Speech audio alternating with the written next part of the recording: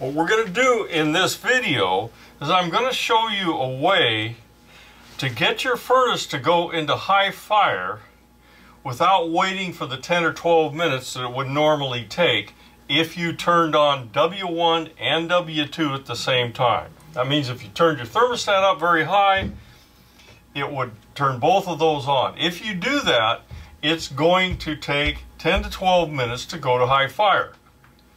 Well, there's a way that you can get this to fire off right away without waiting that 10 to 12 minutes. And I'm going to show you how to do this. So what you're looking at here is a control board for a furnace. Now, I've got a jumper from R to W. That's going to start the first stage.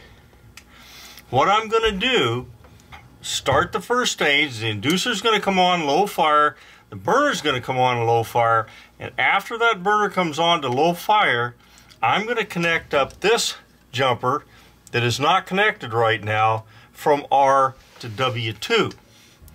When it does that, within a few seconds, it's going to go to high fire. And that bypasses the 10-minute timing period.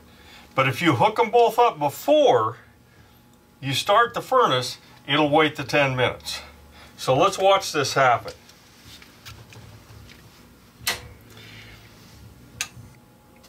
I want you to note I bypassed the door switch. Now you just heard the inducer come on to low fire.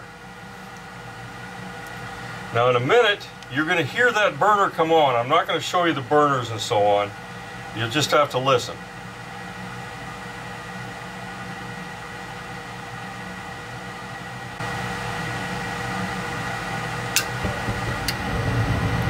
Okay, if you listen close, you heard those burners come on.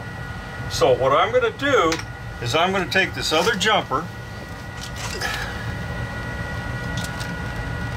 and jumper to the W2 terminal.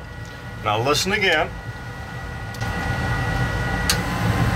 Okay, you heard the motor go to high fire and the burner go to high fire.